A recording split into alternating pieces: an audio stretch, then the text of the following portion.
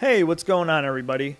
Today we're going to be looking at a Superview comparison using the GoPro HERO4 Black Edition. In case you weren't aware, Superview is a mode that allows you to capture a lot more information by using the entire sensor of the GoPro. GoPro sensor is a 4:3 aspect ratio, and most people are used to the typical 720p or 1080p video modes, which are both a 16:9 aspect ratio. Meaning the top and bottom of the video is clipped within the camera to give you that 16:9 view.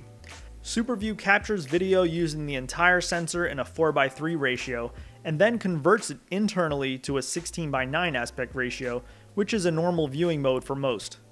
That's just a quick explanation of Superview, so enough of that and let's get into the comparison. I'm going to be comparing each Superview mode built into the GoPro HERO4 Black camera. The modes are 4K, 2.7K, 1080p, and 720p. You'll notice that each Superview mode is just as wide vertically and horizontally for each video resolution. This is because the camera is capturing the full 4:3 aspect ratio, except the only difference is in the video resolutions.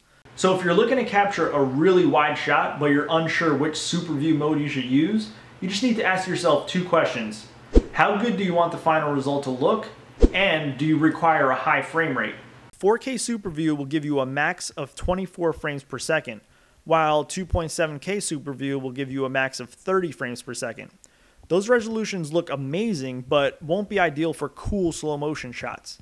Now, if we go over to 1080p Superview, you'll get a max of 80 frames per second, which is pretty good. Then we have 720p Superview with a max of 120 frames per second. So if you're solely interested in capturing really smooth slow motion, you might want to go over to 720p Superview at 120 frames per second. But if slow motion is not your thing, then you would go for the 4K Superview. Many people might not be ready to upgrade to 4K TVs or monitors, so you might not think that the 4K video mode is right for you.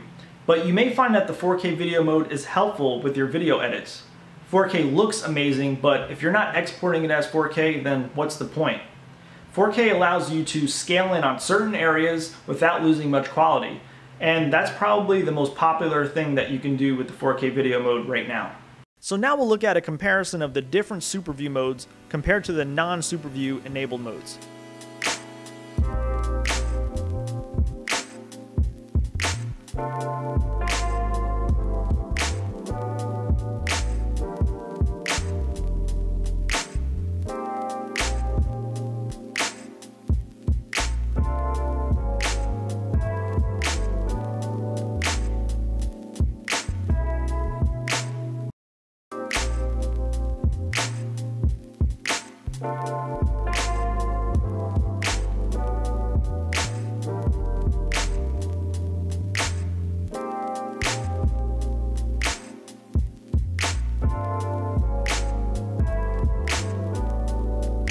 As you can see, with all of the video modes, Superview gives you much more information vertically and horizontally compared to non-Superview.